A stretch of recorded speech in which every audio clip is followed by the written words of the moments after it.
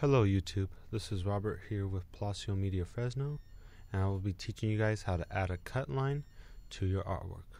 Let's check it out. So first off, we're going to go ahead and go to File. We're going to select New, and then we're going to go ahead and name this artwork piece Artwork with Contour Cut Line.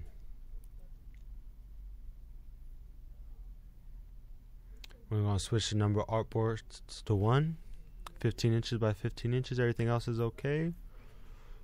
Awesome. We're going to go and grab a JPEG, okay? So a JPEG is going to have to be converted into vectors. So we're going to go and make it a little bit bigger. We're going to use this fun tool called Image Trace. There's quite a few options, so go ahead and play with them until you get the right one. See, we're going to try line art.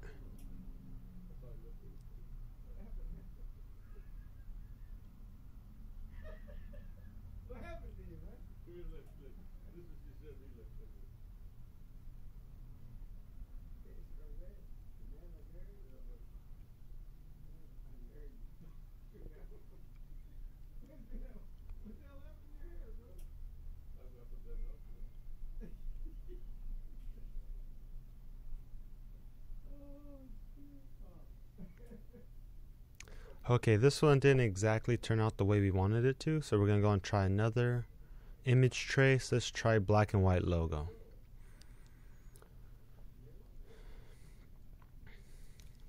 Awesome, so this one came out a little bit better. We were able to grab all the details. And now we're going to go ahead and go back up to the image trace button, and it now says expand, so we're going to go ahead and expand that. Awesome. We're going to ungroup and remove this white rectangle. Awesome, I removed it. Now I can just grab only the artwork piece. Awesome. I'm gonna go ahead and group it, and then I'm gonna duplicate one. So I'm gonna press Alt and hold down my click button, and it should create a whole new artwork replica. So now we're gonna go ahead and press Unite under Pathfinder. Okay, see all these little tiny holes? We're gonna have to take care of those. So let's go and ungroup. Awesome. Click off this artwork, click on again, and then press Release Compound Path. So now we're going to go and go back to our Pathfinder, unite it,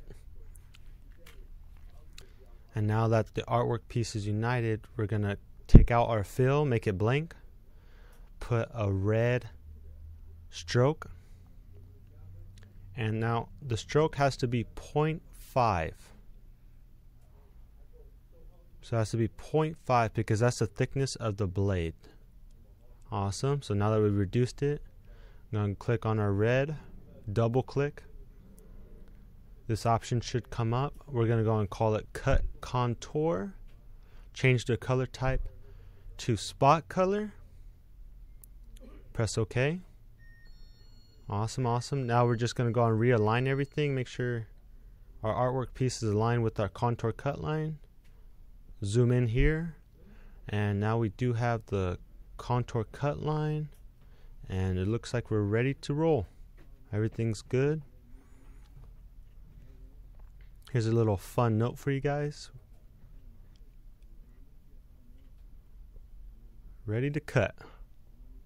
Awesome. Thank you guys for watching, and you guys now know how to do a contour cut line on a piece of artwork. Thank you very much and have a great day. Be sure to like and subscribe.